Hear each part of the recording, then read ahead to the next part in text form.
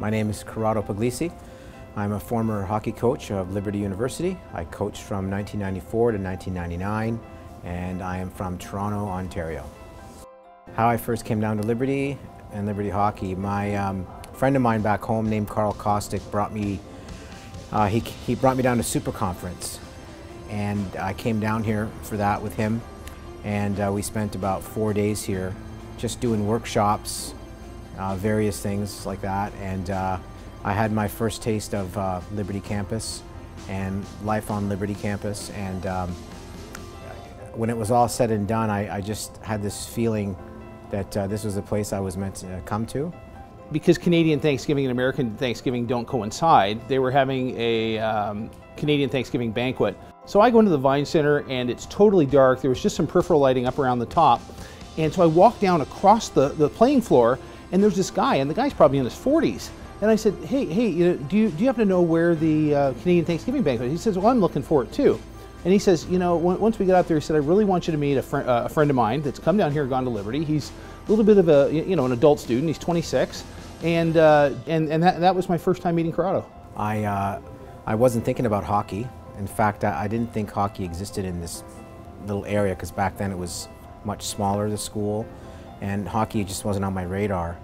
And I walked around campus one day and I saw signs for hockey, for games, and I saw a bunch of players selling tickets, and I remember going up to the ticket table where the players were selling the tickets, and I introduced myself, and I told them that I'm a big hockey guy and I was involved in coaching hockey back home in Toronto, and I wanted to do some volunteering to get my hours on campus, my Christian service hours, and I asked them if I could, help out, and they asked me if I wanted to come to a game and be a coach behind the bench and help work the defense.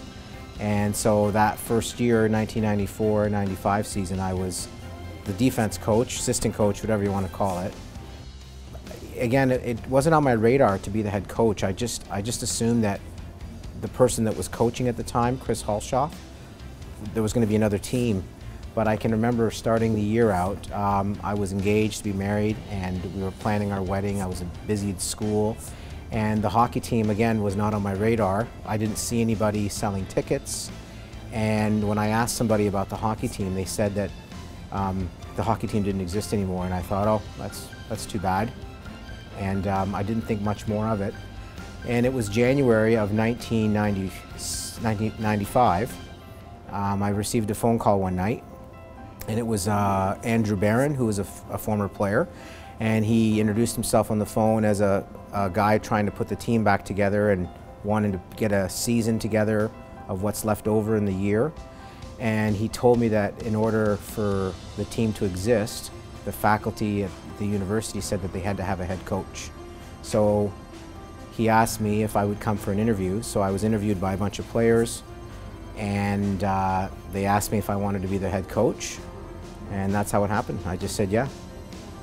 In the beginning it was growing pains, because when I took over as coach, I really didn't know what I was getting myself into. I didn't know who was going to come to tryouts. So back in those days we had to put signs up all over campus, and we had a tryout. We had quite a few players come out to the tryout.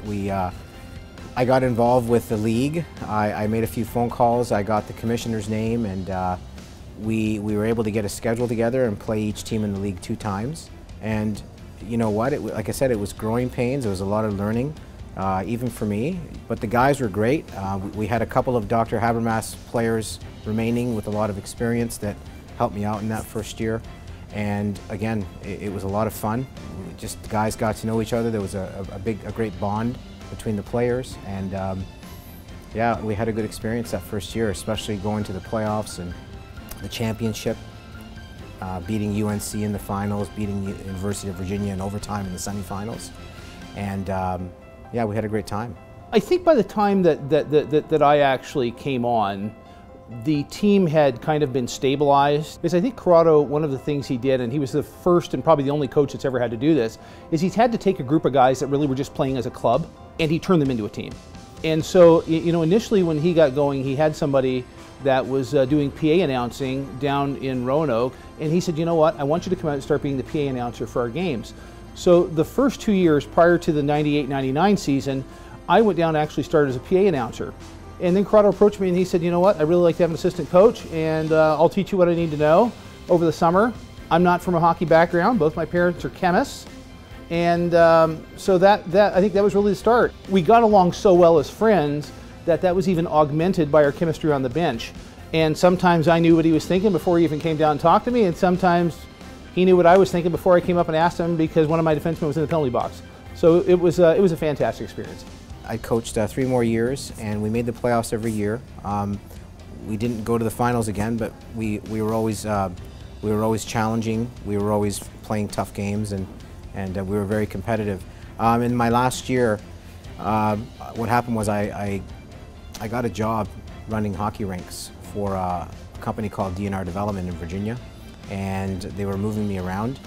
So it became tougher to stay and coach Liberty hockey when I was living far away. And my wife and I decided to start a family.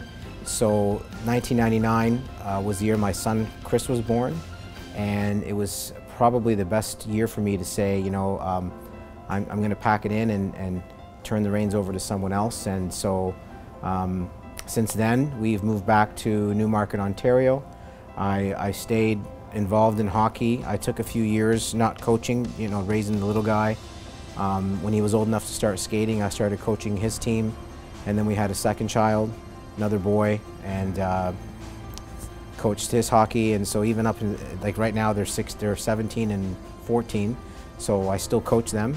And like I said, we're parenting our kids and watching them grow and coaching them and having a lot of fun still. When I got the call, I didn't know what to make. I remember picking up the phone. I remember where I was, and it was kind of weird because at first I thought, is this a practical joke or something? Because I heard a bunch of guys in the background, and I didn't think about it. I didn't expect it.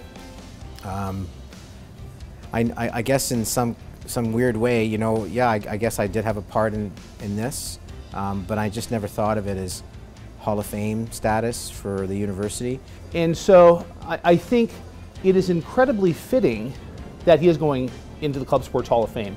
If you look at all 3 men's coaches right now, so you look at Kirk Handy, who was recruited by Corrado. You look at the Lowe's brothers, brought here by, you know, I think some of the efforts of Corrado. My brother and I getting into hockey was Corrado, and my brother's the Division III coach. So I think I don't think it's a stretch of the imagination to go back and you know, if you look at the family tree of Liberty hockey, I really think Corrado could be very well responsible for those 3 people. You know, I'm not saying it being in the place that they're in, but I think that they could trace their lineage back. But you know, I think that Corrado definitely has his pace, and it's an honor and a privilege for me to be able to present him tonight. You know, it was so different back then on campus because like I said, we didn't have all the resources that I see around today. And back then we never thought about it. We just wanted to play and have a lot of fun and just get the job done. And my wife, she was here, she helped me a lot. She did a lot of little things behind the scenes, and she was very supportive. She came to just about every game. I think she only missed 1 or 2. And so she still supports hockey. She comes to every one of their games.